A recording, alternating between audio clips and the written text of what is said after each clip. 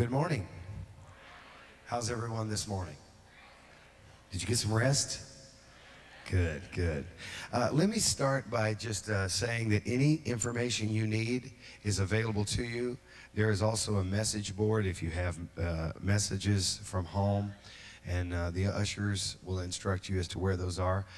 The other thing I'd like to know is how many of you are here for the first time at a conference?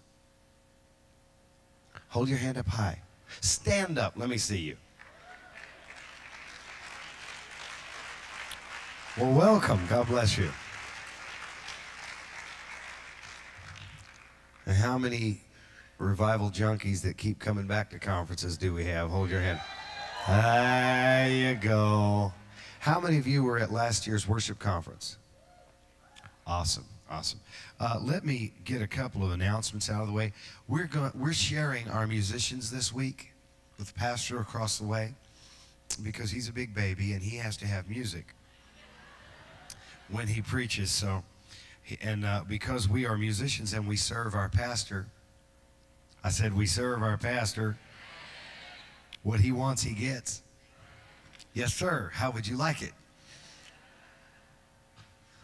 Somebody said, I don't believe in that kind of leadership. Well, get out of church. Because that's how it is. What if the pastor's corrupt? Let God deal with him. Ain't my job. My pastor is a wonderful man. He is not corrupt. So I just serve him anything he wants. A couple of things I want to say to you is if any of you happen to be in Texas in October, that's a sad place to be in October. No, it's not, Texas. See, I knew I'd get a rise out of you. No, Wichita Falls, Texas, we will be having... Are you from Wichita Falls? Oh, awesome. We're going to be having a worship encounter. And let me see if I can get the dates. I got my computer here just so I can. I don't know if anybody else is like me, but if I go anywhere without this computer, I'm dead. Just a second. It's booting up. Here we go. I can give you exact dates. That way I don't have to guess. October 21, 22. If you want more information, you can call my office at 850-479-9981. And if you want that information, if you got the CDs, there's information.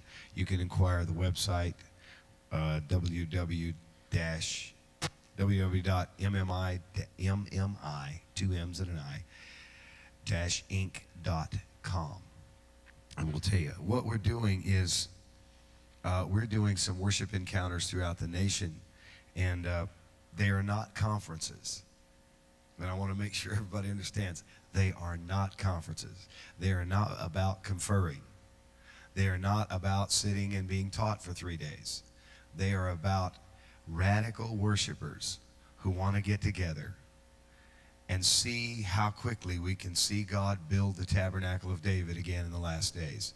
It's pretty much out and out worship. We will teach some, but it's going to be, what we're trying to do in meetings is to move away from a format, because sometimes, you know, when you're headed down a particular road, it takes a strong turn left or right.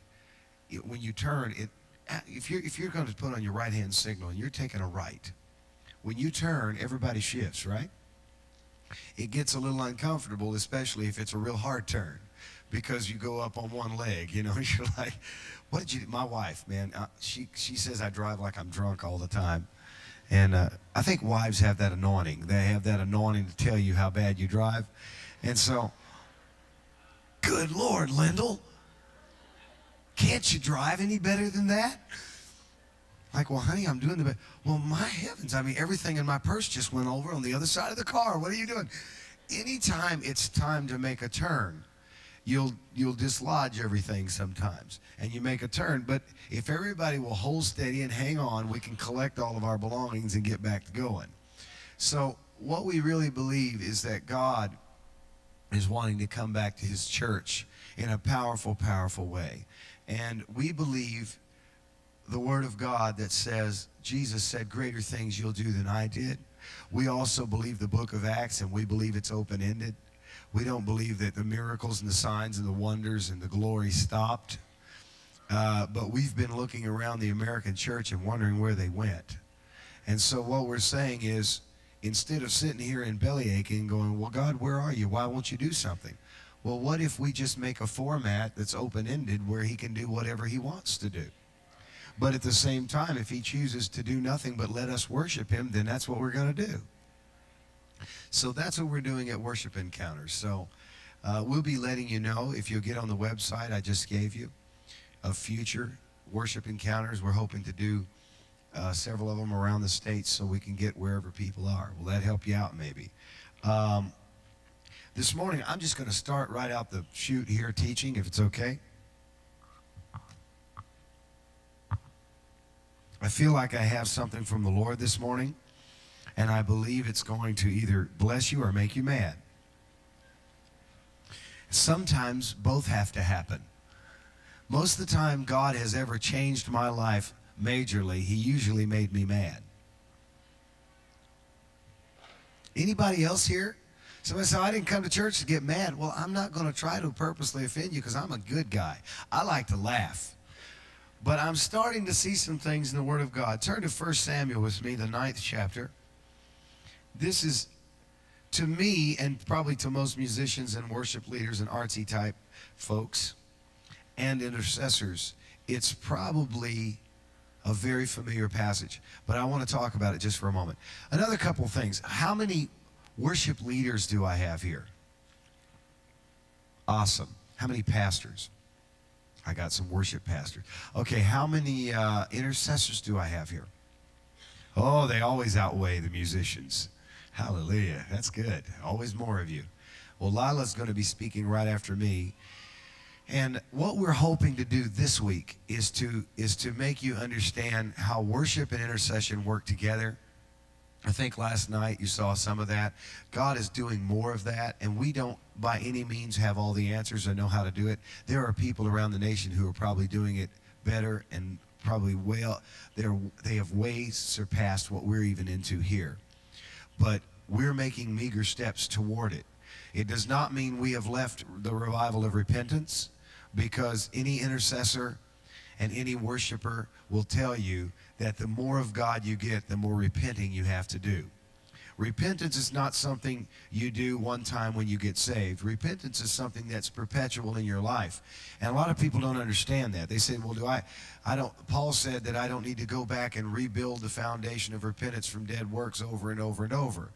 Well, that is probably what a lot of full gospel / Pentecostal people have done for centuries.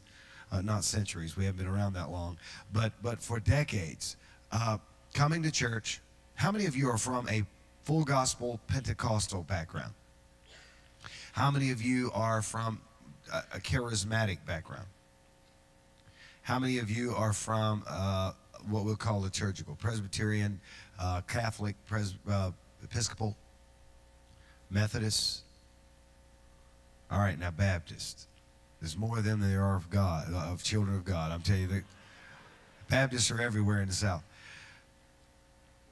Those of us who came up in Pentecost, those of you who didn't come up, you'll have to understand, and pardon me because I'll make some inferences to make you understand, because that's where I came from. We did a lot of repenting, but ours was always getting saved over and over again, because we weren't ever sure we were saved, because we had a real problem with grace.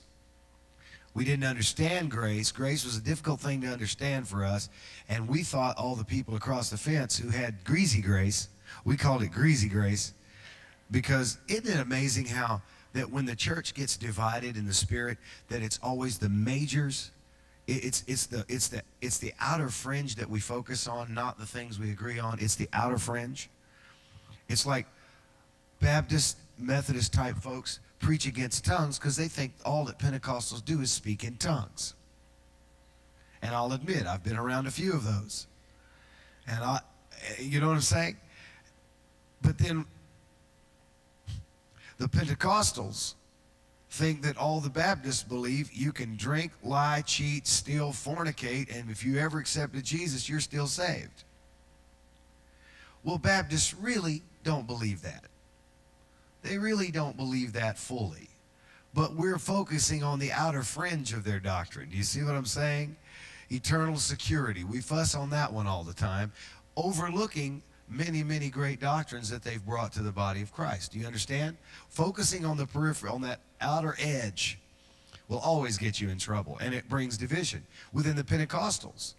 And when I say Pentecostals, I'm not talking about the United Pentecost. I'm talking about what we would call people who speak in tongues and believe in the gift of the Spirit. You may be charismatic. You know, the difference there is, you know, I mean, come on. There's black and then there's black. You know what I mean? There's gray black, there's blue black, but they're all black. Do you understand what I'm saying? When you're Pentecostal, you're all Pentecostal, whether you're a charismatic variety or you're the old warhorse Pentecostals with the bun on your head. You still believe in the Holy Spirit. You believe in speaking in tongues. You believe in the power of God, whether you're United Pentecost, Assembly of God, Church of God, Pentecostal Church of God, Pentecostal holiness, all that. Do you understand? Word of faith, whatever. Same, all these things are we all come from kind of the same place. But we focus on the peripheral outside edges of the differences that we have. And those things divide us further, even within Pentecostal lines. Because there are parts of Pentecost that we don't accept because of their outside doctrines. Does that mean those doctrines are okay? No, it doesn't. Does it mean I believe in eternal security the way some people teach it? No, it doesn't.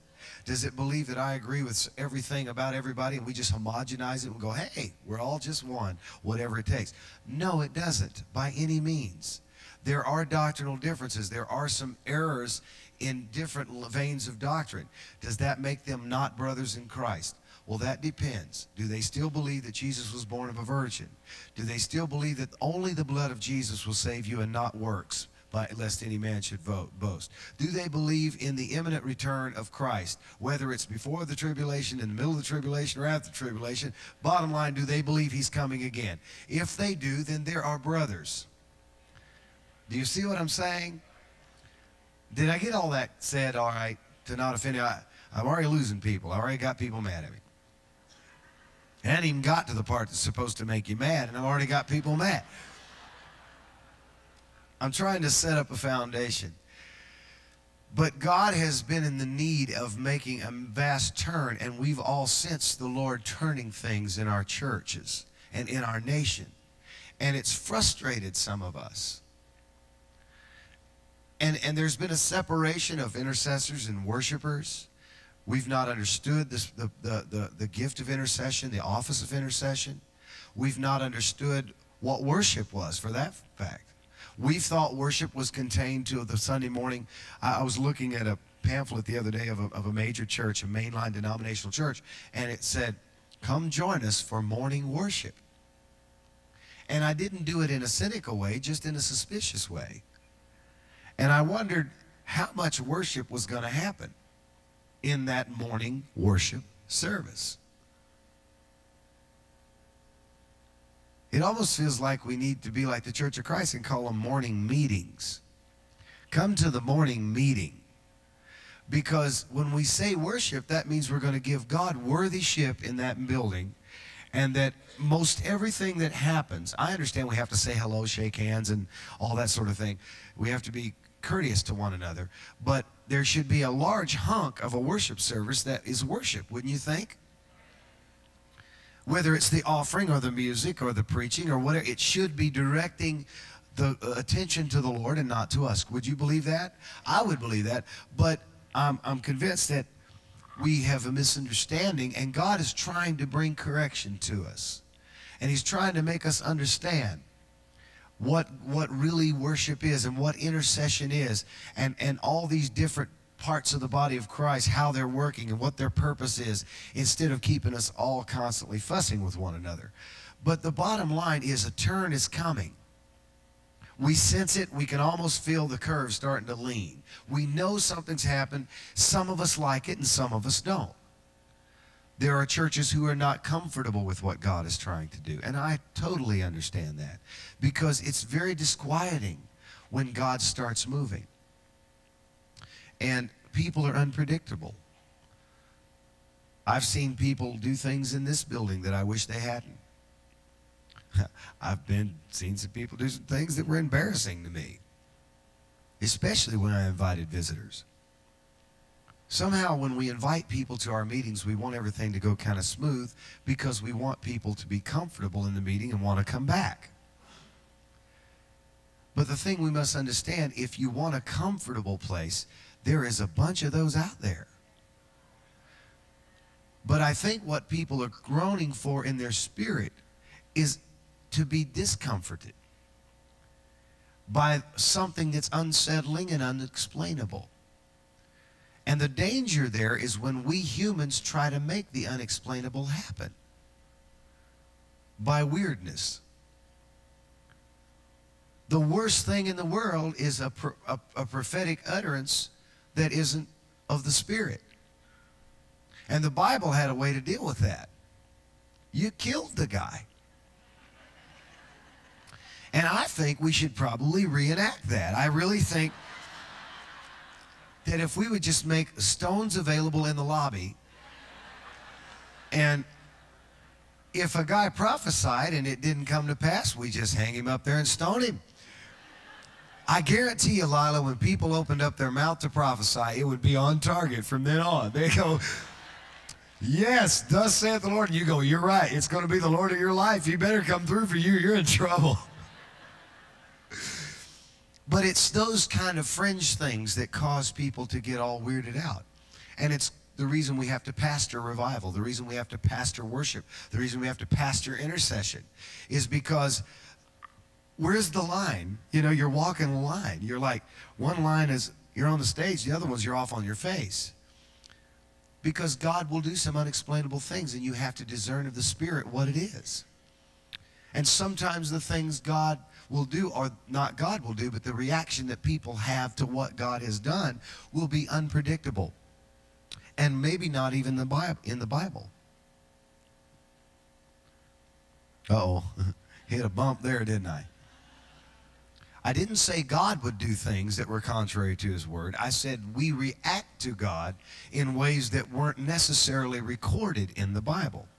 Because who had time in the amount of Bible we've got to explain everybody's reaction?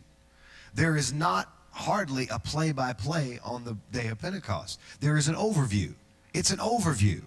But there's a lot of holes that are left to make us wonder, well, what happened? Well, there was a sound from heaven like a rushing mighty wind. But the holes are, how loud was it and who all heard it? Well, I know that at least 3,000 heard it. 5,000 heard it. People from every nation that were in every tongue and tribe who were in Jerusalem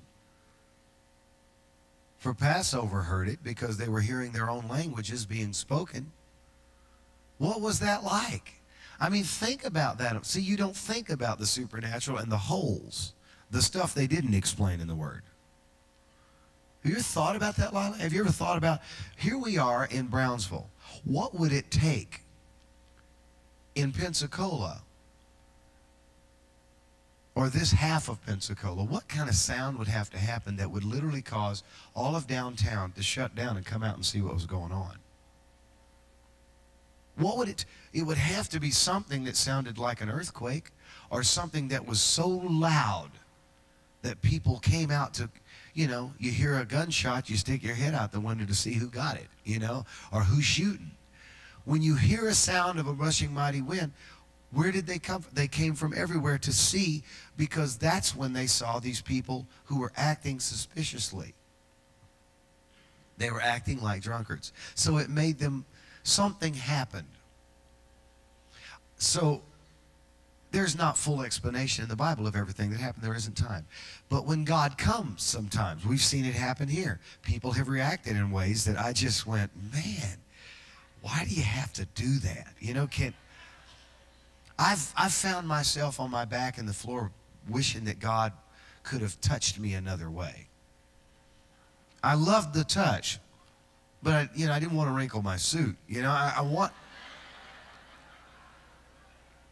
you know, and occasionally in the presence of the Lord, when a word of the Lord comes and I really feel God, my shoulder will kind of do this, and I wish I didn't do that, because it's okay with me now, but in the beginning I thought, what do people think? That I have Tourette's or something's wrong with me? I got a problem. And it kind of worries you about yourself, because you really don't sense what God's doing, but just something. Am I going to base the doctrine on my shoulder twitching? No, but it's part of the turn. It's part of the turn that God's doing. Do I believe in manifestations? I don't even go there. We've talked about that for 7 years. I'm tired of it. It's an old subject. I'm done with that. I'm ready to move on with whatever it is the Lord wants to do. And if I get a manifestation, hallelujah. If I don't, well, hallelujah. I want the Lord. I want the Lord of the manifestations. That's what I want. Now, here's what I want to talk about. I'm smack dab in the middle, as I've been for 2 years, of writing a book. And I did my part, and I sent it all in to my editor, and my editor had some scheduling problems, and he's had it since February or March, all of my material, and we were supposed to be finished April 1, but we're not. But as I'm on my fifth chapter right now, final edits, final putting it together. And as I was writing, I said something in my book, and sometimes when I say things, I feel the sense of prophecy coming on me, and I don't like it because it scares me. Because I'll say stuff and go, wait a minute, should I have said that? And you just kind of blurt it out. The difference in doing it in a meeting is it goes by, and some people catch it, some people don't. But when it's in black and white, they'll come back to your doorstep someday and go, well, you wrote this. This is not right. So you try to go back and pore over it and make sure it's doctrinal. You know, that it's not just some wild thing that you're coming up with. As I was writing, I was talking about this turn. I've been writing about this turn that God is doing in the earth today, and it's a disquieting turn.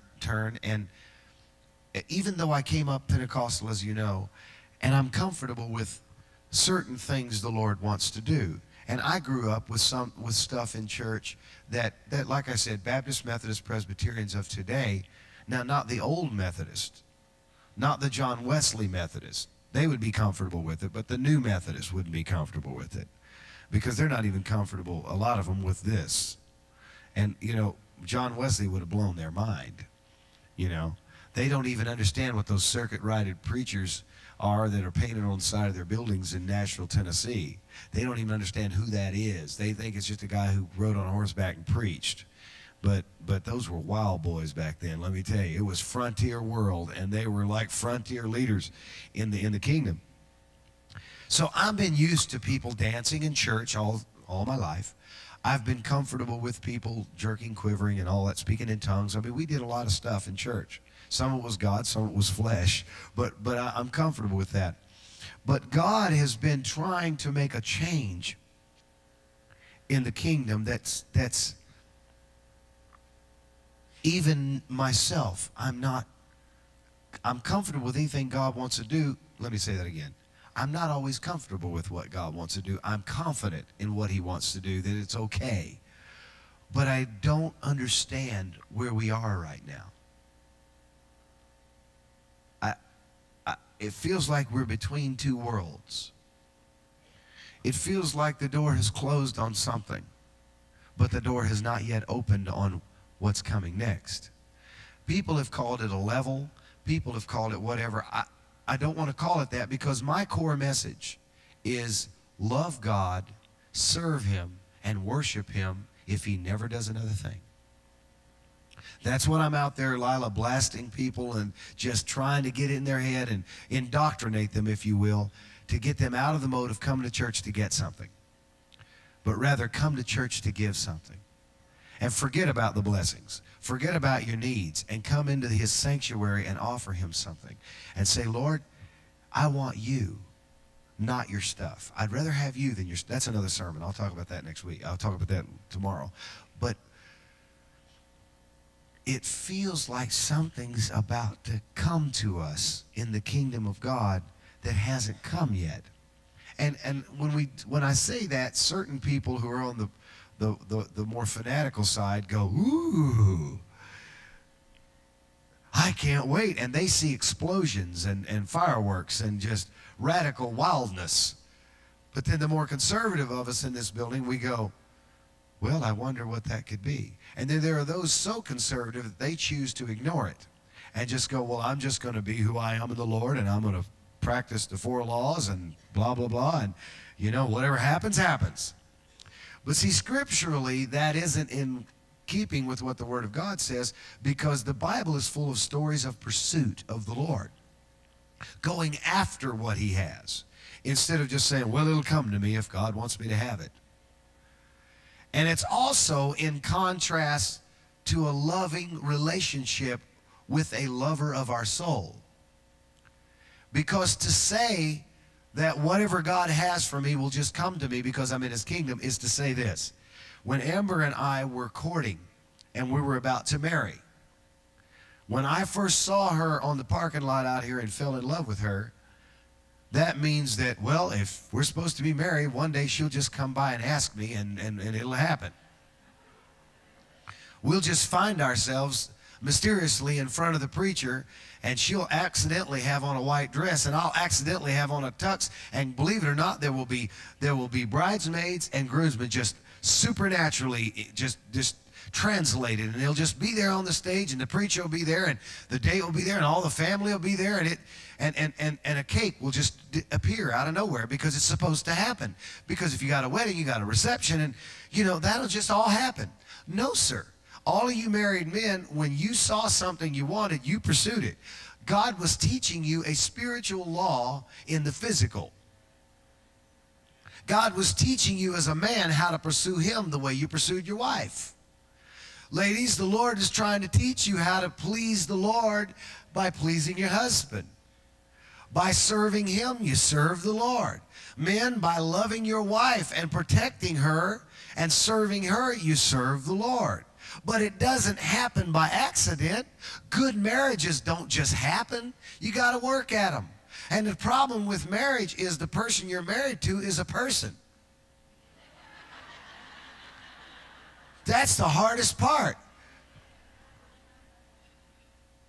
When I married my wife, and she still is a gorgeous little redhead, and she's got a beautiful body and a beautiful face, and everything's wonderful, and it would have been great if we'd have just stayed there. But turns out she had an opinion. And her opinion got more opinionated the longer we've been married. It started off quiet and mousy, and I thought, well, I have got me a submitted bride. She's just going to be what I want her to be. Till all of a sudden her red hair kicked in. And with it came her mouth. And she suddenly had an opinion about everything. Now, in order to live with her, and in order for she to live with me, because I have an opinion, I've always had an opinion and a mouth. Two of us, it's difficult for two opinions and two mouths to live in the same house. Unless you're pursuing your marriage. Just because you got married doesn't mean that happiness is just going to come by and happen. You make it happen. Well, why do you think you've learned those things in the natural? Because they work in the supernatural too. That's why we come to church and we get prayer. That's why we read our Bible. That's why we're talking about being between two worlds, because we believe that there's more of God than we have. There's more of Him than we know. So it keeps us on the pursuit of God. I'll let you in on a little secret, not meant to discourage you, but encourage you. You're never going to get Him until you're dead.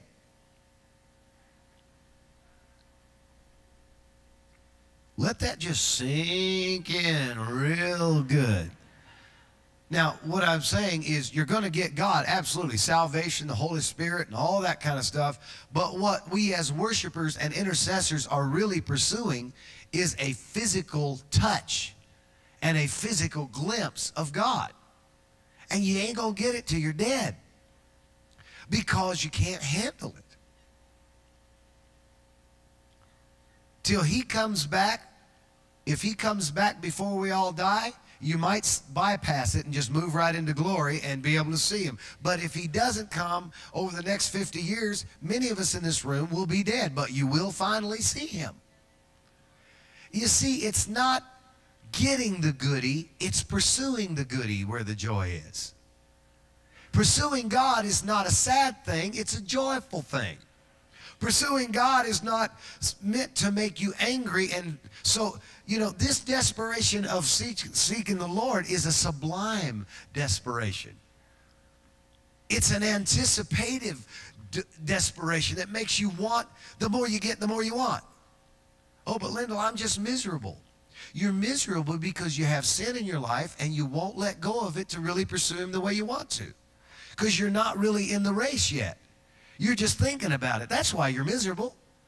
But once you discard everything that's keeping you out of the race and get rid of every weight and sin, as the scripture says, it's hard. It's a miserable day. I like to run when I'm running. It's when I'm thinking about it I hate it. Anybody who's ever jogged or ran in your life, you understand the biggest battle is putting your shorts and your shoes on. And the first 10 minutes. Once you pass the first 10 minutes, you got it whipped and you start feeling good. And when you're finished, you're going, oh, I'm so glad I did that. It's the same with pursuing the Lord. The people who are miserable pursuing the Lord are the people who've got, think about this, add insult to injury. You got to put your shorts on, you got to put your shoes on, and then you got to pick up 2 50-pound dumbbells and run. I mean, that's just hell on earth to me. It's bad enough to carry my luggy old body on my feet. Let me add 100 pounds to it and start carrying it and running. That's why the scripture says, lay aside every sin and every weight that does so easily beset you. In other words, it makes you sit down. It's a besetting sin. In other words, you're sitting down instead of running the race. You're besetting, you're bisetting, you're watching. You're miserable today because you're not running the race. You're just thinking about running the race. And the more you think about what the race could bring you and the joy it could bring you, the more miserable you are sitting on your hiney. You're upset with yourself because you should be in the race. Do you see what I mean? But those that are in the race and are desperately pursuing the Lord are not full of anger and a bad desperation. It's a good desperation. It's like, I'm desperate. It was like that good desperation when I would call Amber and say, Amber, would you go to the beach with me? I just want to walk and hold your hand. Now, I was desperate to see her again, but there was this overwhelming joy of when I saw her. That's what we're talking about in the pursuit of God. It's not that kind that makes you, God does not give you desperation to make you pitiful.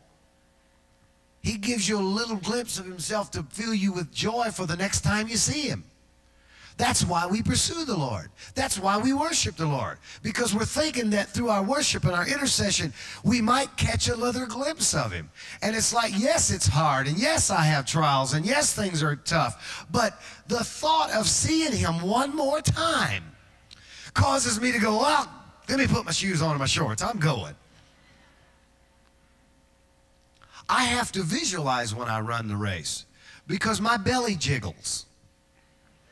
And in my mind, I see this svelte body, this torso that like they have on TV, where it doesn't jiggle when you run. That's what makes me get out of bed. I see in my head this tight ab section, and I'm not jiggling anymore. And it makes me jiggle more and run. Because I see something I'm wanting. That's what makes me pursue the Lord. I don't see where I am. I see where I will be when I get in touch with him one more time. I see that I'm here, but if I can get in touch with the Lord one more time, I'll be here. And whatever trial I have today will dissipate with one more glimpse of the Lord. See, this has nothing to do with heaven or hell salvation, what I'm talking about. I'm talking about the constant pursuit of the Lord that brings joy to your life and makes you hilariously happy. So this week, if you're miserable, why don't you lay aside those dumbbells you're running with? This week, just lay them down and get in the race. You'll get out of breath and your side will hurt a couple of times, and God will have to do a little surgery on you here and there, but it's good surgery. You feel light and better after you're finished. Now, I had nothing to do with what I was going to say out of 1 Samuel. But I got a lot of time. I got another hour, so I can just really go anywhere I want. So y'all just hunker in. We're bunkering down right here, okay? So I said, we're going to worship some of these mornings? A lot. But I got the floor first, and this is my conference, and I'm going to say what I want to say. How you like that? I'm sorry. As I wrote my book, I started seeing something about this turn that we're in and what's going on with us. And I think I have some insights that will help you.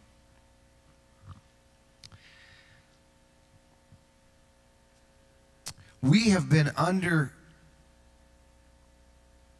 a certain mode of operation in the church.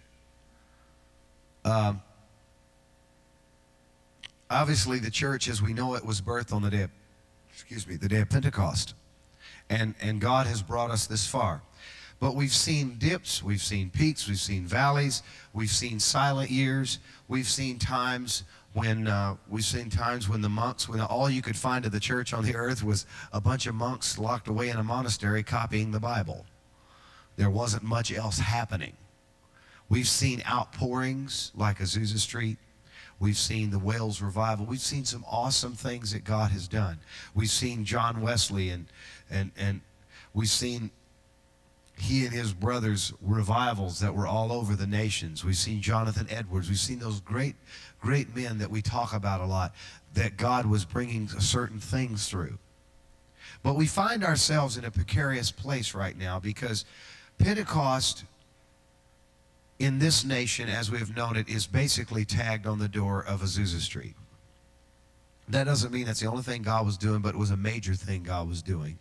And we're coming up on the 100th year anniversary of that. I mean, we're right on the heels of the 100th year anniversary of that happening. And with that happening, we had major Pentecostal denominations that were birthed. In the 60s and 70s, we saw the charismatic renewal that brought an influx of people out of Methodism, brought them out of Catholicism into the move of the Spirit. It was an incredible, incredible thing. The 80s were kind of a dud because the church was kind of trying to figure out where are we now? Where are we now?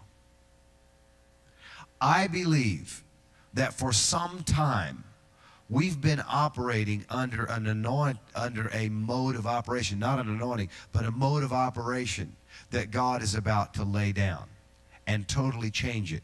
And I'll tell you how much He's going to change it. He's going to change it as much as there is difference in Saul and David. I picked up my Bible and I started reading 1 Samuel 9, and it was talking about Saul. Up till now, Israel, the United Kingdom of Israel and Judah, had never had a king, ever. And many of you know the story very well. Never had a king. The Lord said, I want to be their king. The Lord said, I want to be the one who directs them. I want to be the one who is in their midst, making the laws, making the decisions. I will speak through my prophets, through my men. This is how I want to have this kingdom. And Israel began to look at the nations around them that had kings. And they realized that this thing with God was a little trickier than just having a fleshly king. Because with God, you couldn't really walk into His presence unless you had everything in order. And you always had to go through somebody else because, you know, it was a very dangerous thing to walk before the Ark of the Covenant and get in the Holy of Holies, because probably you would die. Very few people did not die except for the high priests who were totally cleansed and totally ready to walk in. And it's just amazing the people started saying, you know, if we had a fleshly king, if we had a guy on a throne that we could actually have, you know, some leadership that we could see instead of this invisible God, you know, we wouldn't be so weird looking.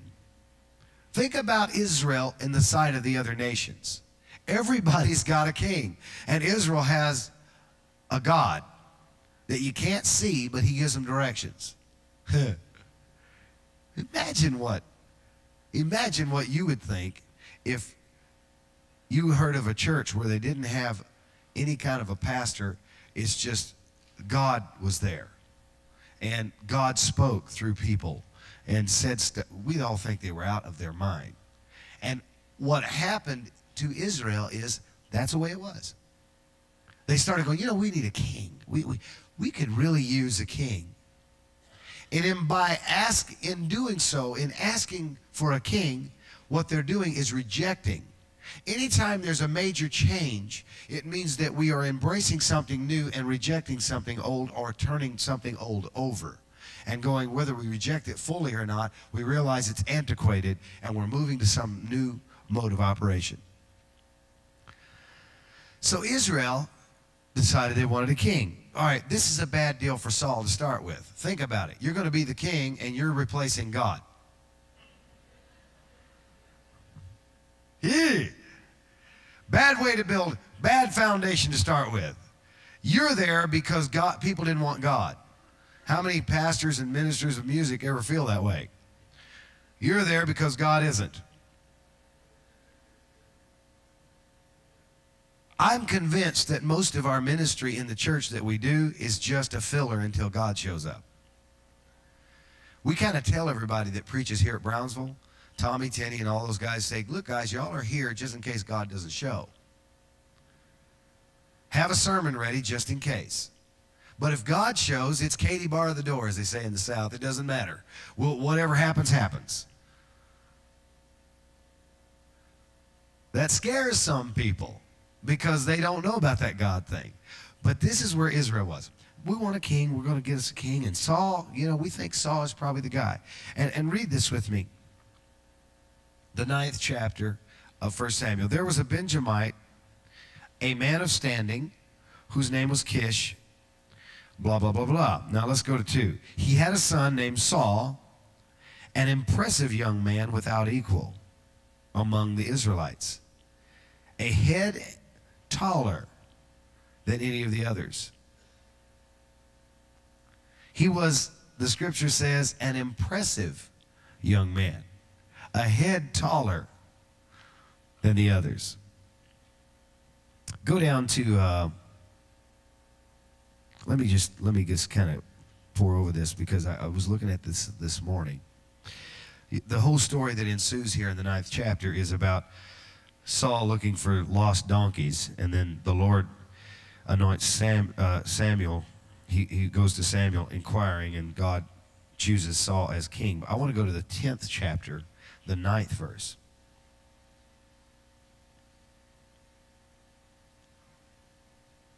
After Samuel anointed Saul as king, here's what the scripture says. As Saul turned to leave Samuel, God changed Saul's heart. God changed Saul's heart. And all these signs were fulfilled that day about the donkeys and the ladies prophesying and all that sort of thing that's in that earlier chapter.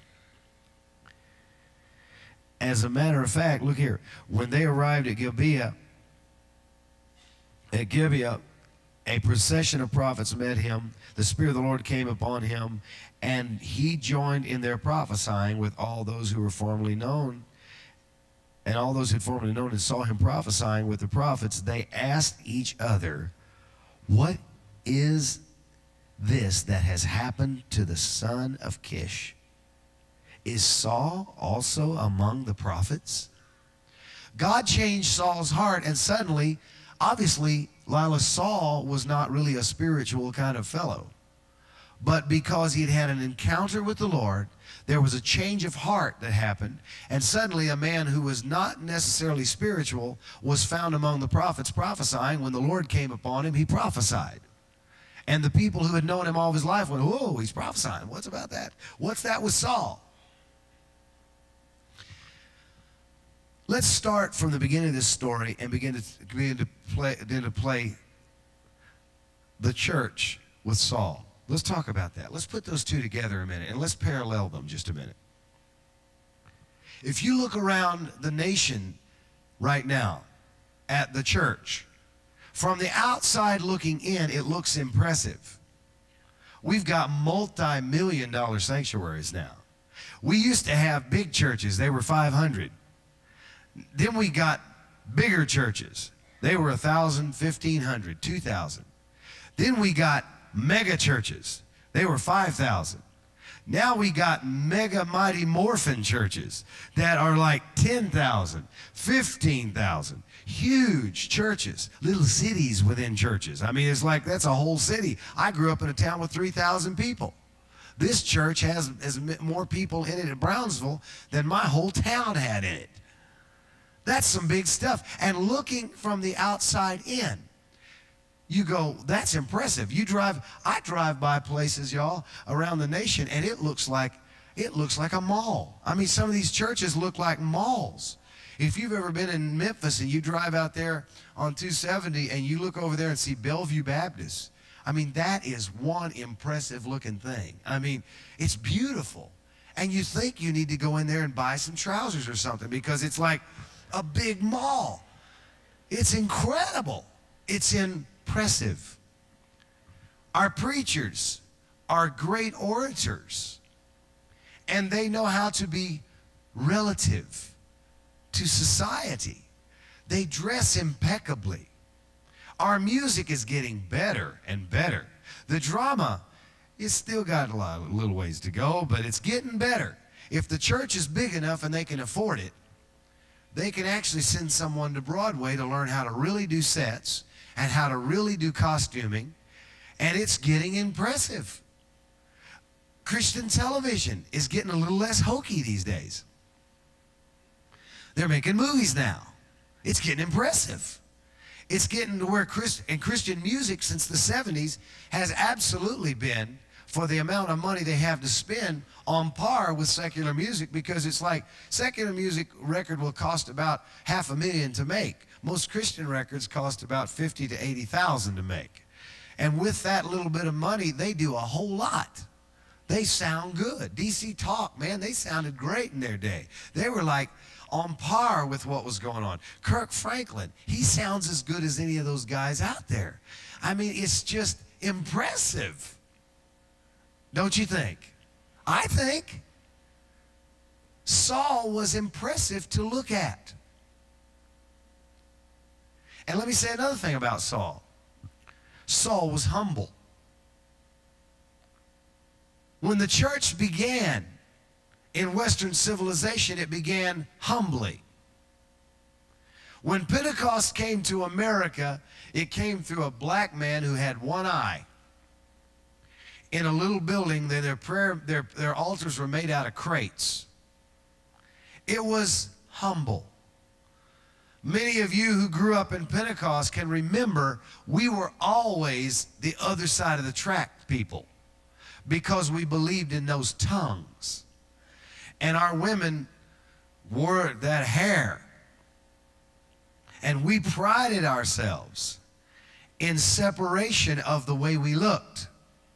We didn't want to look like everybody else. We worked hard to not look like everybody else because we felt in a genuine sense that it was a way of keeping ourselves separated from what everybody else was into. Because we felt that we were a people after God, and that we wanted to pursue God in every aspect of our lives. We began humbly. The Assemblies of God didn't begin with big, mighty, huge churches. The Church of God didn't begin having a general assembly with 20,000 people attending. It began under brush harbors in the South, where you would actually stick up some sticks, a little frame, and lay leaves and trees over the top of it, and that would be the meeting place. The floors were dirt or sawdust if they were really uptown. People prayed. Men had prayer meetings when I was a boy. I can remember the last vestiges of this when I was a boy, seeing people have grove prayer meetings, we called them. They would go out into the woods, the men on one side and the women on the other side.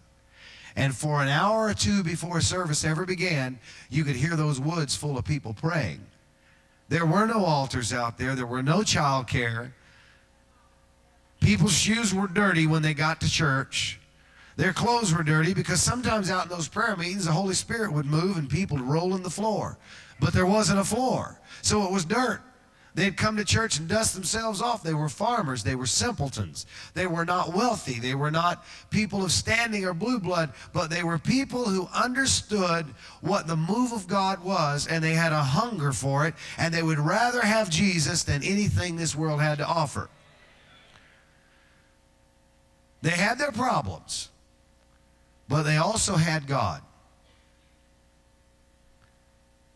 And when that started to go away, then we started running on air, because it took prayer and the power of the Holy Ghost to get us there.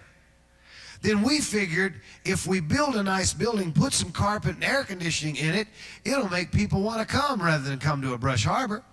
Brush harbor, instead of getting out into a brush harbor, they can come into a nice building and sit on a padded pew, and wouldn't that be great? So we got to looking better. We started getting educations. We started to understand the Word of God. We started sending our preachers to cemetery, teaching them the Bible. And in some cases, teaching them how not to believe in the mysterious workings of the Holy Ghost. We taught them how to speak properly, how to act properly, how to look impressive. We gave them PhDs. We gave them Armani suits. We gave them Lexus and Mercedes to drive. We gave them $250,000 houses. And it looks impressive. It's impressive. Our musicians used to only know one chord. You notice I didn't say one key, I said one chord. And it was a simple triad, and in most Pentecostal churches it was G, because that's the God key, G. And if somebody came in that knew how to really play, those of us who didn't know how to play, we'd just go to G and wait, because we knew that sooner or later, if God was going to move, they'd have to go to G. It's all we knew. Now, our Pentecostal universities are turning out master's degree students. Lee College, which was a college for years for the Church of God, has now become a university. Impressive. We're starting to stand a head above the crowd. We look good. We're impressive. Let's go on.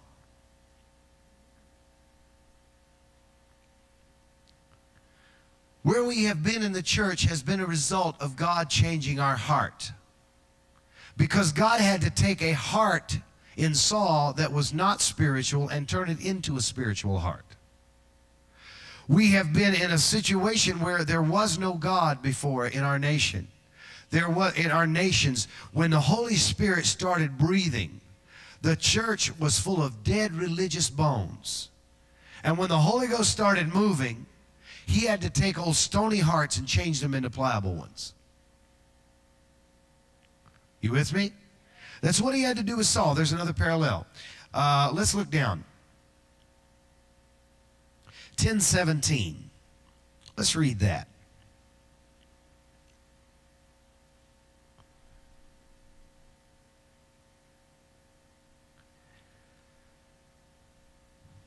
Like I told you, Saul was the product of the people's desire to look like the world system and be like it. Saul was put into power because of the people's rejection of God. And here's what it was. Samuel summoned the people of Israel, of the Lord, at Mizpah and said to them, this is what the Lord, the God of Israel, says. I brought Israel up out of Egypt, And I delivered you from the power of Egypt and all the kingdoms that oppressed you. But you have now rejected your God, who saves you out of all your calamities and distresses. And you have said, no, set a king over us. So now present yourselves before the Lord by your tribes and clans. When Samuel brought all the tribes of Israel near, and it goes all the way down to what he says. And out of the clan,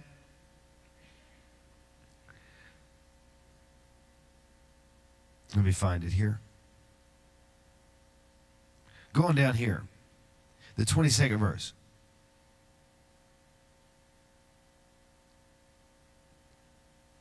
Sorry, back up a little bit. When they brought forth the tribe of Benjamin, clan by clan, and Marty's clan was chosen. But when they looked for him, finally the son of Kish was chosen. But when they looked for him, he was not to be found. So they inquired further of the Lord, has the man come here yet? And the Lord said, yes, he has hidden himself among the baggage.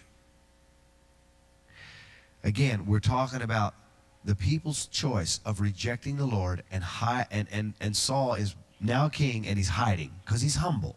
He doesn't want to take that position. Let's move forward to the 12th chapter.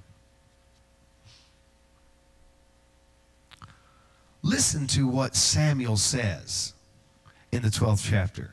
Let it sink in. I know you're a little tired because I didn't bring any music to make you happy. We'll do some music in the second section, okay? We loaned our musicians out, remember? Samuel said to all Israel, I have listened to everything you said to me and set a king over you. Now you have a king as your leader. Now here's Samuel, the prophet, the voice, mouthpiece of the Holy Ghost. You hear me? Let this sit, a type, if you will, of the Holy Spirit. Samuel is a type of the Holy Spirit. As for me, I'm old and gray, and my sons are here with you. I have been your leader from my youth until this day. Here I stand, testifying against me in the presence of the Lord and his anointed. Whose ox have I taken? Whose donkey have I taken? Whom have I cheated? Whom have I oppressed? From whose hand have I accepted a bribe to make me shut my eyes? If I have done any of these, I will make it right. And the people said, you have not cheated or oppressed us. You have not taken anything from anyone's hand. Samuel said to them, the Lord is witness against you, and also his anointed is witnessed this day, that you have not found anything in my hand. He is witness, they say. Then Samuel said to the people, it is the Lord who appointed Moses and Aaron and brought forth your forefathers up from out of Egypt. Now then, stand here, because I am going to comfort you with evidence before the Lord as to all the righteous acts performed by the Lord for you and your fathers. After Jacob entered, he goes through the whole story. Here you hear Samuel saying, notice something that's popped out of the scripture to me is, why was he wanting to make sure that everybody's witness was good of him? He was saying this, I have been your leader. I have heard from God. I have told you what God wants to say to you. You have rejected God. Have I been honest? Have I said anything that would make you reject God? No, you haven't. Have I lied? Have I bribed? Have I cheated? Have I stolen? Have I been a bad person and a representation of the Holy Spirit to you? No, you haven't. Okay, then. Now I'm going to tell you where God brought you from. This is Samuel's farewell speech. He's out of there. He's letting them know what God has done, and he said, I'm out of here. Now you got your king. Let's see what happens. See, Samuel knew what was going to happen. By the Spirit of the Lord, he knew disaster was on the way. Because the people, anytime you reject God, disaster's coming. Now let me give you the parallel of the church. Hope this don't make you mad. We have said, we'll take this, we'll take that, we'll take good music, we'll take good buildings, we'll take education. We don't need you, Holy Spirit, anymore. We can handle this. We've got our forms, we've got our plans, we've got our societies, we've got 12-step programs, we've got psychologists now. We don't need that Holy Ghost that was out there in the groves rolling in the dirt with the people. We don't need that old farmer Holy Ghost, because now we are elite, because we've taken one scripture out of context, and it's this one, to offer excellence before the Lord. Instead of an excellent spirit, we've offered excellent flesh and called it excellence. We have said, oh, we got to offer excellence, so make the musicians practice, make them learn the chords. But in the learning somewhere, they lost the Spirit of God. They learned how to play and they forgot how to pray. They learned how to perform, but they forgot how to perform acts on the altar of God and offer up incense that would be holy to a holy God. They learned how to do what they did, but they forgot what they knew. So much so that we've got doctrines floating around in mainstream organizations that maybe the Bible is not even the inspired Word of God. Further, we have rejected the Lord, we've rejected the truth, we've rejected the move of His presence because it's uncomfortable to sinners. Well, excuse me, I thought that's what church was.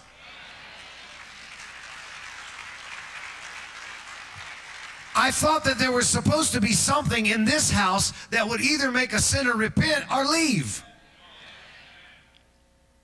I thought that there was something in your face, on your job and at school and at work and in your home, that would cause unsaved people to either be drawn to your compassion and your love and your kindness, or made so uncomfortable because you're so loving and kind and you're portraying Jesus to them that they had to reject it because it made them showed up their darkness too much. See, I'm not talking about being offensive for offensive's sake, because we're to reflect the love of Jesus to people. The church is supposed to reflect forgiveness and grace, but grace and forgiveness does not mean total acceptance. Acceptance means we accept anybody who comes in the door, but your sin is not acceptable. Homosexuals, we love you, but your sin isn't accepted. Liars, cheaters, stealers, fornicators, we love you, and we understand where you are, but the holy God of heaven will not accept your sin. So there has to come a place where we get uncomfortable. I want God to use me, but there's things in my life God can't accept. And it's my choice to trade what I am for what God has, or keep what I have and stay where I am. It's my choice. It's my decision. Do you understand what I'm saying? I'm actually a guy full of grace, but I'm trying to explain to you in very harsh, strong terms where we have been in the American church.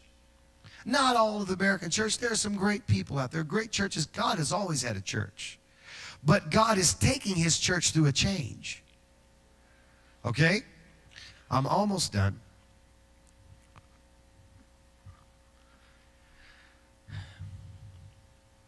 As we read the story of Saul, let's look at one more thing that I think is really incredible.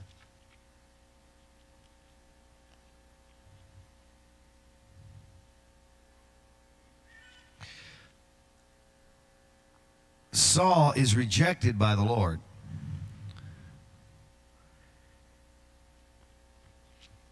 And let's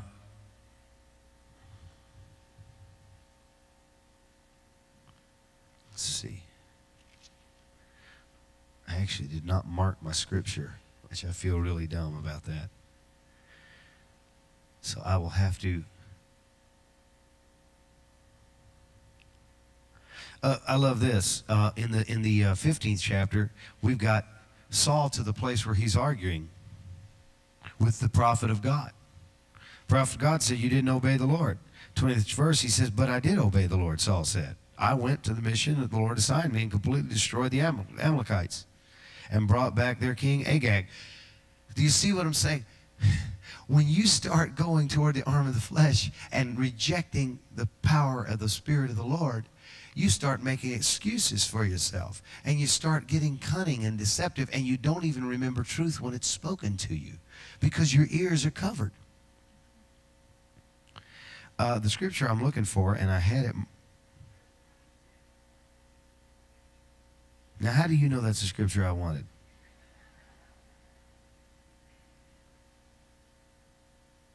Oh, yeah. No, it's 30 I'm wanting. There you go. After Saul had disobeyed the Lord, misrepresented the Lord, and had misinterpreted what the Lord had said.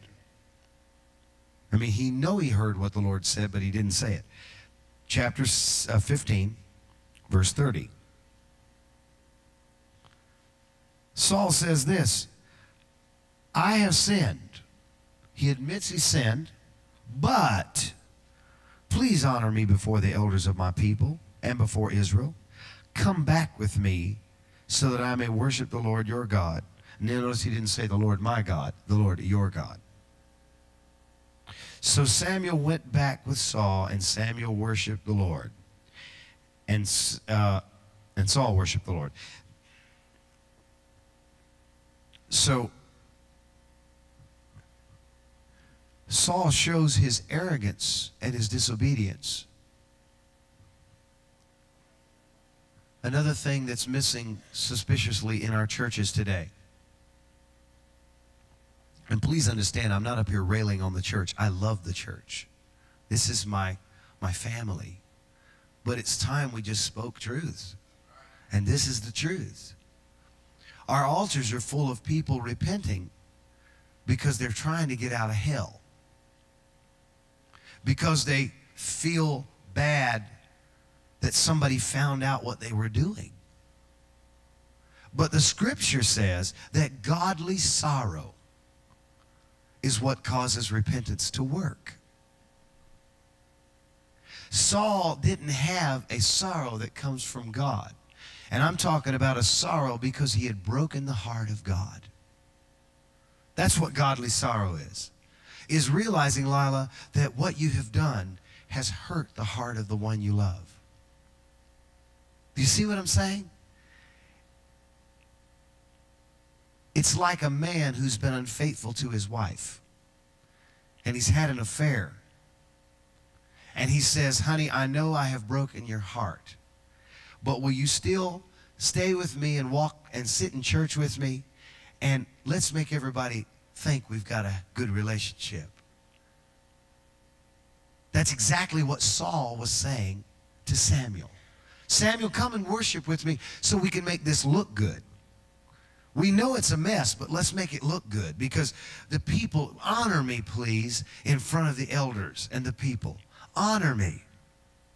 We have never been at a time in our churches where we want more honor and more honor and more honor and more honor and more honor. We want to be honorable. We want people to honor our good traits. I'm almost done with the negative and get ready to get positive. Give me a minute.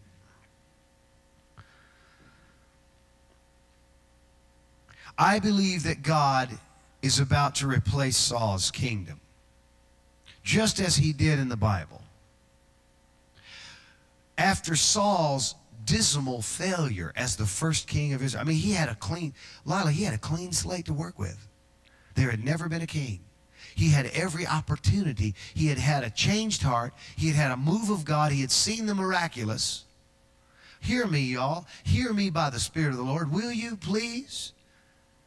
I know you're sleepy, but listen to me. He had had a miraculous happening in his life that had birthed him into being the king of Israel. A miraculous thing had happened. He had every opportunity to be the best king that Israel ever knew. He had a changed heart, a fresh kingdom. He could have turned the people to God. But he started becoming arrogant and believing his own press releases. He started believing that he had the answers. He started listening to the songs that the women were singing about how handsome he was. What a great and mighty warrior he was that was delivering Israel out of the hands of every enemy they had. He would go down and just destroy and conquer, and they honored him because of that. Oh, Saul, you're wonderful. Saul started believing it, and he started thinking that he could do this thing without God. I charge that the church has started to believe that we can make things happen in this nation without God. We may never say that, and we may not believe that in our core belief, but we act like it. Our actions are different than our words, because we've decided to assimilate ourselves in such a way to make us comfortable and acceptable to what the world is going for. We look like the world. We sound like the world. We act like the world. We watch their movies. We listen to their music. We do everything they do. And I'm telling you, I came from legalism, and I know that, believe me, some of that stuff I raised up on, some of those doctrines of women not fixing themselves up and being so ugly, I was ready for that to go. I really was. We had some ugly women in Pentecost. Let me tell you, I mean ugly. I mean, they couldn't do anything to fix up. It was just like, it was a sin. Go to hell for it. I know about all that silliness, and I know about railing people and going, there's no grace, you're going to hell. That beating people over the head with a billy club, that's gone. I believe in grace. But what I'm also saying is, we are at a place where we have accepted this thing as normal that is not normal in the church. We have decided that it's okay to be acceptable. And I'm telling you that I believe before any of you musicians are going to play the sound of heaven, you're going to have to fast and pull yourself away from the king's meat for a while, because you're not going to play the things of God and have the garbage of the world coming into you. It can't happen. You're not going to prophesy if you have no relationship with the Lord. You're not going to intercede if you don't know the Lord, if you're not totally sold out. You're not going to sing gospel on Sunday and go to clubs on Monday. You can't do it. You can't have the glory of the Lord. Saul proved that. Saul finally says, let's go up and worship your God, Samuel, because I don't have one but me. And our churches are full of me. We have gospel music awards that I call them GMA. It's like, give me more attention.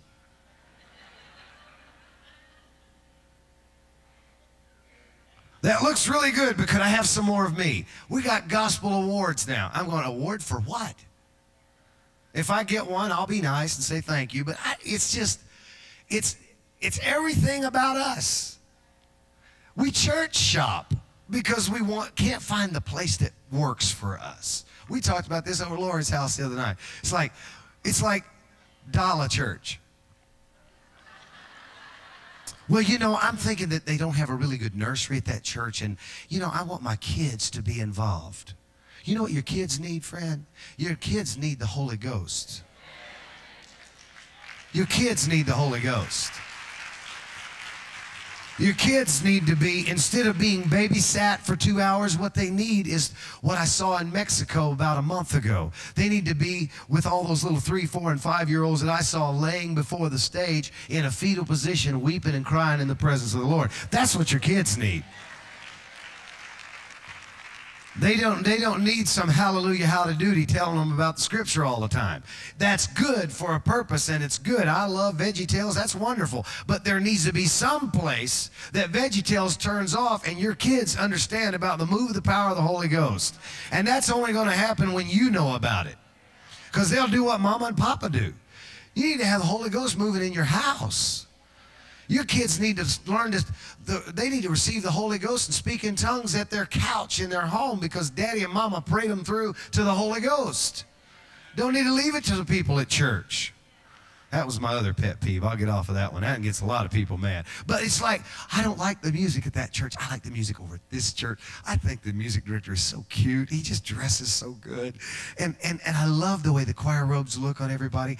And they always have the air conditioning on at that church. And it's just a comfort, you know. And I know that my kids are being, it's just, you know, the whole family gets ministered to. And, you know, I don't want to go over there to that revival church, because they, you know, they just, the services are so long, and you know, it's just, you know, my little 6-year-old just can't sit down because you won't whoop his behind and make him sit down.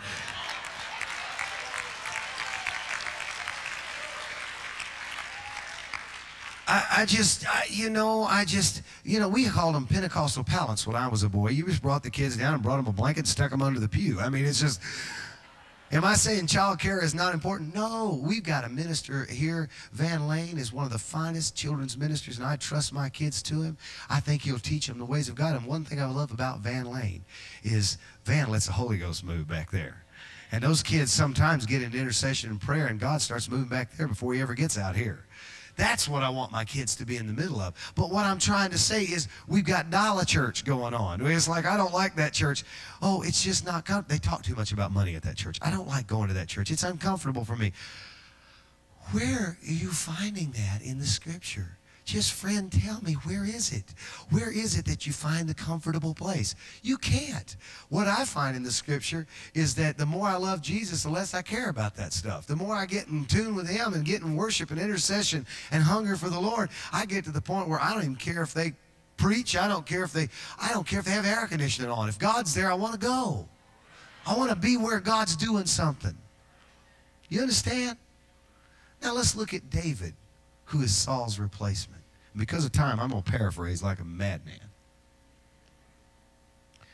When you look at David's failures in the 50 and his prayer of repentance in the 51st Psalm, the interesting thing that you'll notice some verbiage there that's so different than Saul's. See, Saul had to have his heart changed.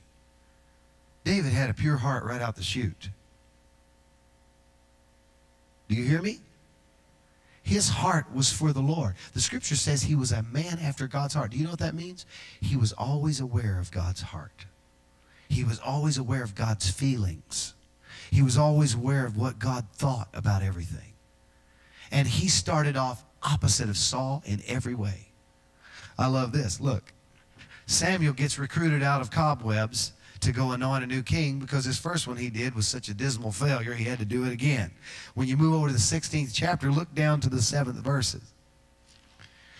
God said to Samuel, he said, go and I want you to go to the house of Jesse and you're going to find the king. Have you ever thought about this? Think about this. Jesse had sons. How many sons did Jesse have?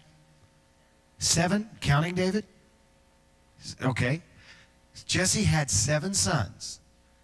You know that back in those days when the prophet of the Lord was coming to your house, you had to know he was coming. I mean, it would be like Oral Roberts coming to your house and just dropping in.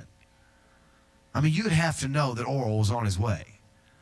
Now think about it. Jesse presents son number 1, 2, 3, 4, 5, 6, 7 before the prophet of the Lord because he knows that the king of Israel is coming out of his house, out of his lineage. Isn't it suspicious to you that David is not even in the house? Isn't it suspicious to you, some of you who feel like the black sheep, you're prime target for the Lord to use? Think about this. David, somebody said, well, my mama never did love me. My daddy never did love me. I was just always left alone. Some of you are fatherless. You go, my father wasn't. Well, you know, David may as well have been. I don't know about you, Mike, but I'm a proud papa, and I love both of my boys. And if I were going to present them before the prophet of the Lord, I'd make sure they were all there. Isn't it amazing to you? Have you ever thought about that? How Jesse didn't even have David on the premises? He had his other tall. Why? Because he saw David as the runt. He didn't see, his own father didn't see him as a king. He thought David was a little strange. David sings to sheep. David just, you know, he's a dreamer. He just sits out there all day. Me and his mother, we've really tried to make a man out of him, but he's just not really a man's man. He's just kind of ruddy, and he likes stuff that boys don't like. He likes to play his harp all the time and just sing and make up songs to God out there. And we all know that God only speaks through Samuel, so I don't know what he's doing. Does he think that God's actually listening? I mean, so when Samuel comes, you know, he's not even in the house. And it's the man of God who has to say, Jesse, do you have another kid? Because what I see ain't it. Do you notice that the people chose, and God chose the first king to be one that the people would accept? Where we are in the church right now is what people will accept, and it's palatable. But what God is about to do in the kingdom is not going to be palatable, and people are not going to suspect it, and they're going to think, you mean God is doing it there? You mean through him? Oh, can't be, because he's the musician over here that we hire and fire. He's the guy who's kind of goofy. He's the kind of guy who wears weird clothes. He's the guy who's dreaming all the time. He's always coming up with some goofy idea or another that can't ever happen. We all know that because we run our churches like corporations. And they don't let a corporation guy look like that. I mean, come on. But God is about to replace Saul. Does that mean with musicians? I don't think totally. But the pastor, I'm noticing an influx. I wrote this in my book. I am going to churches after churches after churches across the nation. I'm out I'm out a minimum of 2 weeks a month ministering somewhere. And it's astounding to me how many music guys turned pastor are pastoring churches. Does that mean all the pastors who aren't musical can't pastor churches? No, no, no. I'm just saying it's interesting, just as a point of interest. And I'm also noticing that the pastors I'm going to now that aren't musicians will say, we are so hungry to see God come down and worship. Will you just go out there and worship? Do anything you want. We don't care.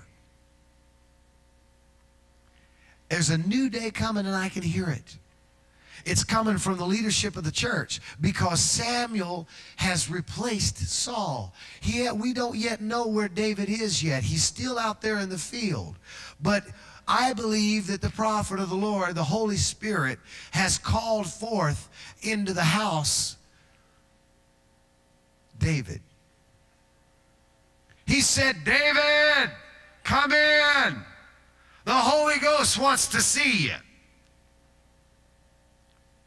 And out in the highways and byways and in the places we've forgotten are people that are broken, are people that are useless, are musicians that have had miserable failures in their life, pastors that have blown it. There are people out there in the edges of the society that we've put away, and we realize they don't have anything to say. But the Holy Ghost is saying, come forth. Come in out of the field, because while you've been out in the field, I have put my heart in you. Not only have I changed your heart, I've given you a heart after my heart. And what God is about to do in the church is suddenly, instead of worrying about, you've seen a little bit of it here at Brownsville, our pastor's that kind of man that goes, you know what? I mean, who else would invite a bunch of preachers and musicians and get brooms out? Not someone worried too much about what people think. But there is about to come on the scene in the church of America and the nations a spirit of David that's going to rebuild the tabernacle in the last days. It's coming fast, it's coming quickly, and we're going to see major differences. We're going to see David praying his prayer, Saul going, oh, let's look good in front of people, and we're going to see David going, baloney, I have sinned. Lord, don't leave me. Forget the people. Just don't leave me. I'll die if you leave me. See, what we've had in the past is people worried about people leaving the church because they'll die if the people leave. But what we've got coming is leadership and people who are saying, God, if you leave, I'm in trouble. If the people come and go, that's fine. Let them go. But Lord, I got to have you. I've got to have your presence. I've got to have your spirit. And if you want to come in on a Sunday morning and I don't even get to preach a sermon and we just all sit right here and go, okay, let's just wait on the Lord.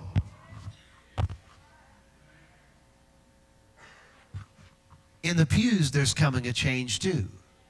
Because if we chose on a Sunday morning in any given church to just sit and wait on the Lord for 2 hours, we'd lose 2/3 of the congregation. They'd leave because they go, man, I'm not going just to sit there. They're supposed to do something. Who wrote that book? Who told you that? No, sir. The house of God is a house of prayer. The house of God is a house where we come into his presence and we wait on him and we serve him and we bless him and we pour oil and incense on him and we magnify him higher and higher and higher, and we're all going for that time when we catch a glimpse of it. That's what the house of God is about. It's not a house of preaching. Do we need to preach? Absolutely. Do we need the word of God? We're in a mess if we don't. See, you can't have just prayer and no worship. And you can't have just worship and no prayer. They're Siamese twins. If you separate them, one will die. Why is your prayer life in crisis? Because you don't salt it and season it with worship. I can't go on. And another thing, your prayer life is full of praying for yourself. That's why your prayer life ain't going nowhere. Because intercession, last time I understood, was taking on somebody else's need and praying it. Prayer, last time I heard, was seeing the kingdom of God and what God was wanting to do and start praying the kingdom of God. That's what I thought prayer was. I thought healing and miracles came about when the anointing of all of the elders of the church laid hands on you. And the prayer of faith healed. But our prayers are not prayers of faith, they're prayers of self. Because Saul has been in charge. Now, I don't mean that. I want to clarify my statements. I'm not saying that our pastors are all Sauls and they're all evil and they've lost the Lord. I'm not even talking about it. I'm talking about the church generally. Okay? Make sure you get that clear in your head before you go out of here and go, oh, you're saying all the pastors are Sauls. No, I'm saying that this people-pleasing spirit that has moved into the church of the West is about to go out the door. And when I say go out the door, it'll probably still be around somewhere in some shape or form because people like religion and they'll go to a religious place. But where God is going to be moving is going to... The Lord showed me a vision in about 1997 in one of the meetings. And I shared it with some people. I haven't shared it with a lot of people. In my vision, I saw a room that was just bright white. And I knew that there were jewels all in the floor. It was like a big vault. And it was kind of misty looking. There was like an aura of glory in there. It was kind of an incense fog looking thing. But through the fog, I could see a host of angels standing around in this room. And it was like a big white vault. But through the fog that was on the ground and the mist that was everywhere, I could see sparkling jewels when the light would hit them, just laid in the floor up against the corner. It's almost like you had a big bunch of jewels and you dumped them into the floor and somebody swept them into the corner so you could walk through the middle. Do you know what I'm saying? That kind of thing. And I thought, well, isn't it funny that they've just got jewels thrown over there and they're just not paying any attention to them? Then all of a sudden, the door opened at the end of the room, and this big angel, bigger than the others, walked in with both hands around a diamond that I had never, I assumed it was massive. He had to have both hands. It was like, if I were the angel, he had to carry it like this. It was so big and perfectly cut, clear, like glass, just crystal clear, no fog, no color to it. And when the lights would hit it, it's almost like blind everybody in the room when the light would hit it. And I noticed that the door he came in was a vault, an inner vault. And this was like an outer vault. And I thought, what is this, Lord? What is this? Why are you showing me this? And here's what the Lord said to me. He said, these are my pearls hidden in a field. These are my ministers that no one has ever seen. These are the ones that no one's ever heard from. These are the ones through which I'm going to do my mightiest work. The ones you see laying around the ground are the ones that people know and they're familiar with. They're too familiar. But what I'm about to bring out is going to be the pure gold, the pure gem. I believe personally that it's David. I believe that it's been David who's been hidden away. See, we can't understand that in our society here. But when I go to nations like Mexico, they've never had a revival ever. We've had many here. England's had many. They've never had a revival. The pastor of the church told me from his own lips. He used this word, and I would normally never use it, but I'll use it today because he said it. He said, Lindell, the Mexican race is a bastard race. And I said, that's kind of a strong word for you, a Mexican, to say to me. And he said, let me explain to you why. We exist because the Spanish conquistadors, the conquerors, came looking for gold. They came into our Indian villages, and they raped and pillaged and looked for gold. They stayed long enough and impregnated the Indian women. And the Mexican race is a result of Spanish people interbred with Indians of South America. And he said, our fathers didn't come to build colonies. They came for gold. They came to take. And he said, we've never had a father. Now, that doesn't mean that all Mexican men are not good fathers. I'm just saying, well, this is what the pastor told me. And he said, we've been fasting, Lila, and praying and asking God to come to Mexico. We've asked God to come to Mexico and sweep this nation with a revival we've never had. We've asked the Father to come. You know what I believe the diamond in the vault was? I believe it's some people from Mexico, maybe, that we've never looked at the Mexican nation as a great nation and went, ooh, that's a desirable place to be. But I believe God is raising up men and women who have the heart of David. And they're more concerned with what God thinks. And they're more concerned with what God wants than they care about what people think. They don't care that their music is not perfect. They don't care that their image is not untarnished. They don't care that their buildings are perfect because it's just a place to meet in their eyes. What they're worried about is God moving, God coming to their nation, God coming to them. Do you hear me? America, do you hear me? I flew back into Houston after those meetings, and I said, God, why would you even come to America?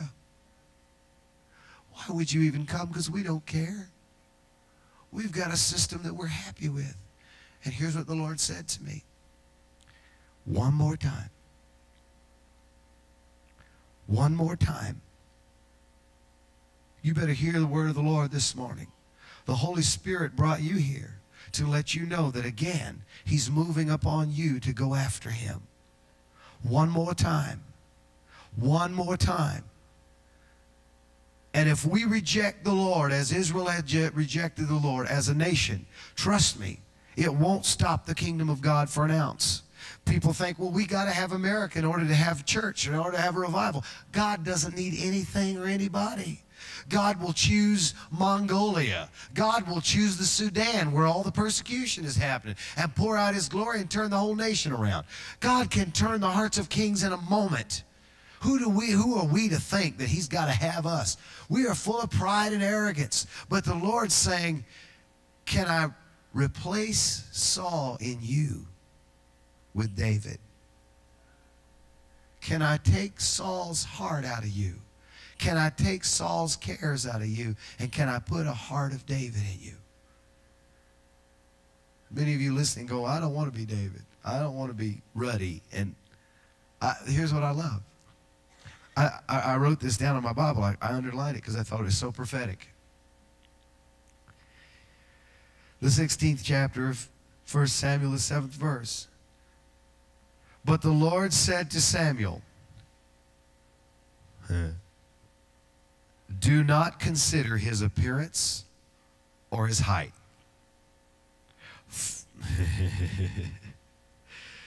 In other words, who you're looking for, this tall guy is not it because he looks like it.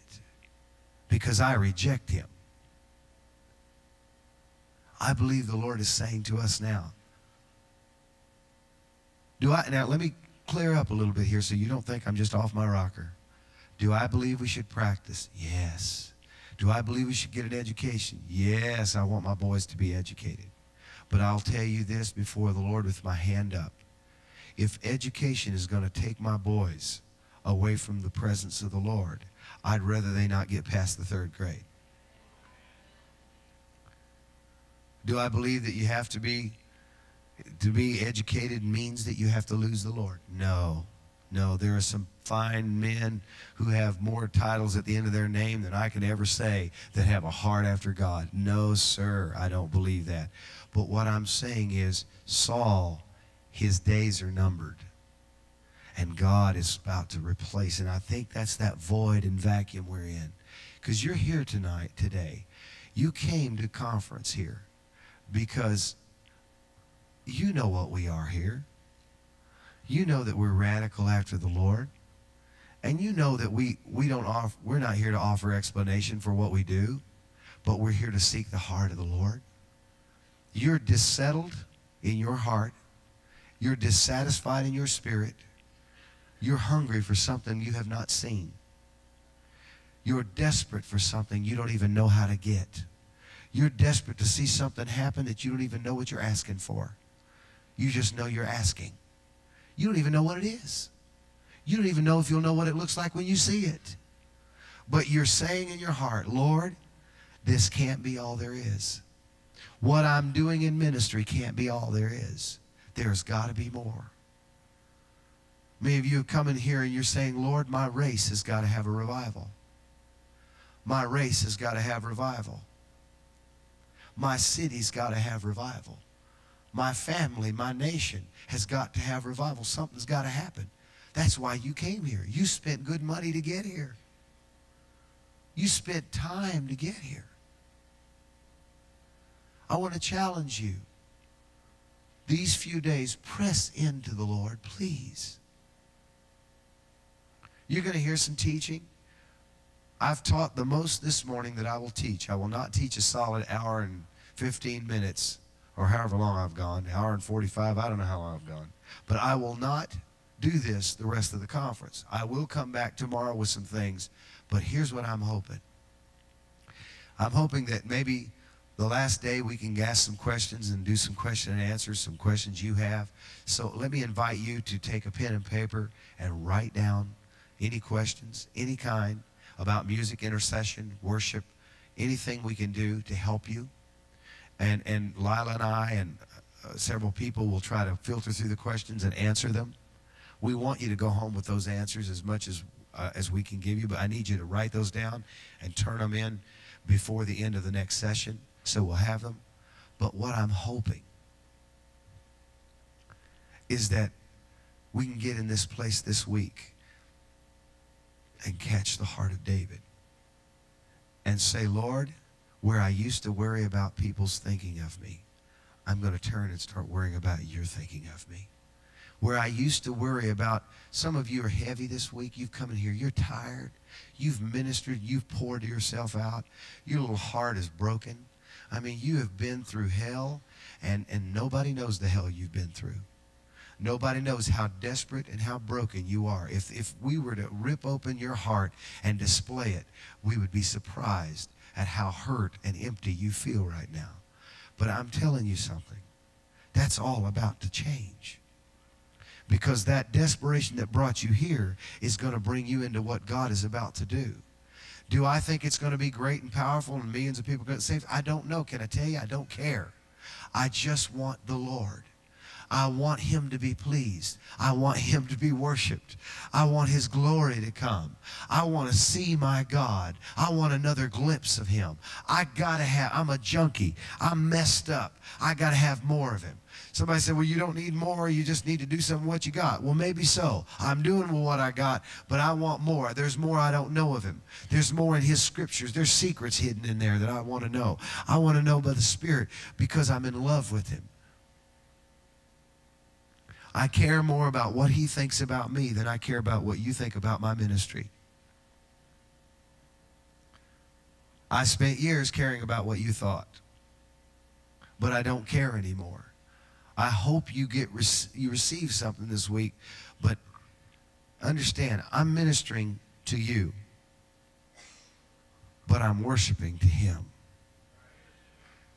I'm reaching down and saying, hey, here's what I've got, and if there's any of it you can use, take it, and if it offends you, then if I offended you in the flesh, I'm sorry, but if the Holy Spirit offended you with something I said, then just get rid of it and get right and move on, and you take whatever I got here, but I'm over here going, Lord, I want to tell you today that you're so good to me, And I want to tell you how much I love you.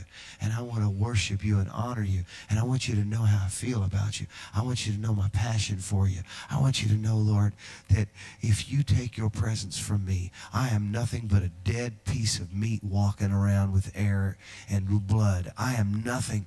Lord, if you take yourself away from me, if I ever do anything to offend you in such a way that your Holy Spirit would fly from me and not dwell with me, oh Lord, if you don't like this piece of furniture in my house, I'll move it out. Lord, if you don't like the way I worship, if it's too performancy, Lord, I'll walk up with no list and no song, and I'll make up every one of them as long as you like the songs. I want you to like the songs. Lord, I'll sing hallelujah for 2 hours if that's what you want to hear. I want to do good songs, and we'll rehearse, but Lord, that's just time to pass until you come. This is all just time to pass until you come. That's where my heart is. That's where your heart is. That's why you're here. So what do you say we just get rid of all the stuff this week and go bananas and see what we can get after God? And most of all, see what we can give. I want you to reach down inside of you this week and pull up some worship that you've never even uttered. Somebody said, I can't do that. You can, because the Lord puts it in you.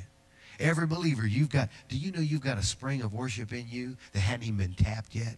And the reason it hasn't been tapped is because you're too worried about what people, you got Saul on you. You're too worried about, well, what if I step out? Boy, I just feel like doing this.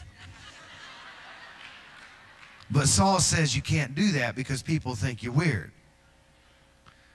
You go, when I get to worship in the Lord, I just want.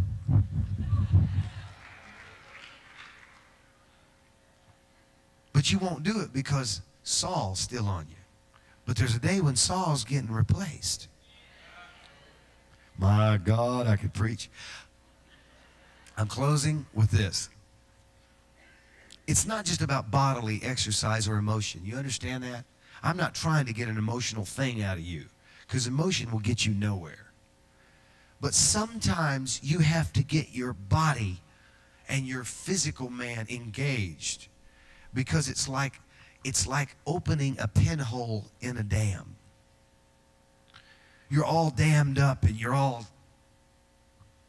locked up, and there's this well inside of you that wants to come out. And sometimes it takes something radical to shake and make a hole in that dam where the water can start to flow. And sometimes for some people it takes something real radical like this. Sometimes you say, I'm not a real dancer. I don't do it. Well, sometimes you need to cut a move. I mean, you just need to do it. Not because of any other reason. I have had more Baptists and Methodists come to this revival. They were the wild ones. And I've got the letters. I get the testimonies. Man, I'm telling you, you were singing Enemy's Camp, and in my church, I'd have never done that, but you told me to get out and dance, and I got to dancing, and when I got to dancing, something came over me, and I just got, all this stuff started coming out, and I started getting free, and I started worshiping the Lord, and then found myself on the floor at the end of the meeting, and God started taking stuff out of me. I'm changed. My whole family's saved. We're on fire. Why? Because a pinhole got in the dam, and you started inside of you this week. There's stuff God wants to tap into. We got to get a hole in the dam to start with, and it may take this to do it. So I want you to take the roof off, take the lid off, stand to your feet. Hallelujah. I want you to have a good time this week, okay? Will you do that? Father, I thank you for your word, and I thank you for this morning.